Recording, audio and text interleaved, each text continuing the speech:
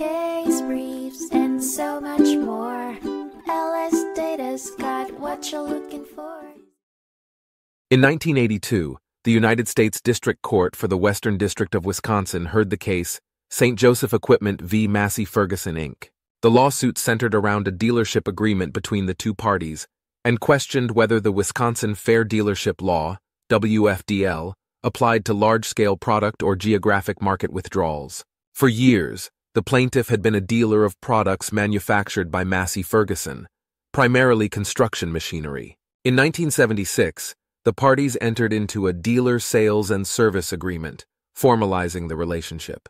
However, in 1978, Massey-Ferguson decided to withdraw from the construction machinery market in North America due to substantial losses and declining market share. The plaintiff subsequently filed a lawsuit, claiming that the termination of the dealership agreement violated the WFDL. The defendant argued that the WFDL did not apply to non-discriminatory product withdrawals on a large scale. In examining the case, the court looked at the terms of the agreement, the specifics of the law, and the circumstances surrounding the defendant's decision to withdraw. Ultimately, the court ruled that the defendant had not breached the contract by ceasing importation of construction machinery, as the relationship between the parties was contractual, not fiduciary.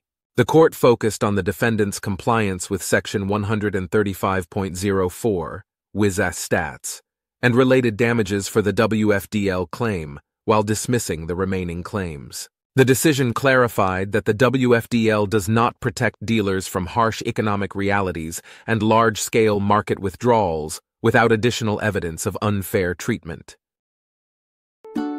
Case briefs, and so much more. LSData's got what you're looking for. Visit lsd.law, elevate your mind. Leave the stress of class.